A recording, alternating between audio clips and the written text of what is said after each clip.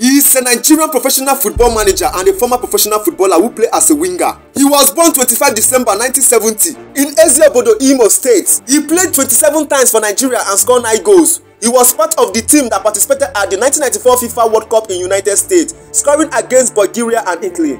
Also in that year, he helped the Super Eagles win the 1994 African Cup of Nations in Tunisia. He was eventually voted African Best Footballer of the Year. Additionally, he played in all the games at the 1996 Summer Olympics in Atlanta, scoring the winning goal in the final as the national team won the gold medal.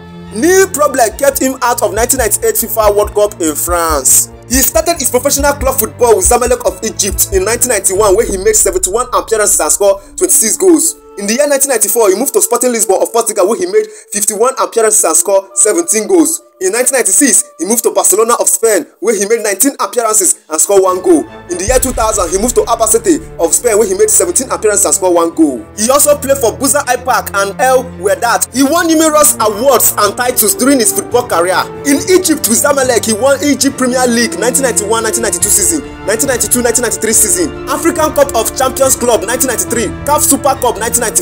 In Portugal with Sporting CP, he won the Portuguese League 1994-1995 season. In Spain, he won Copa del Rey with Barcelona 1996-1997 season.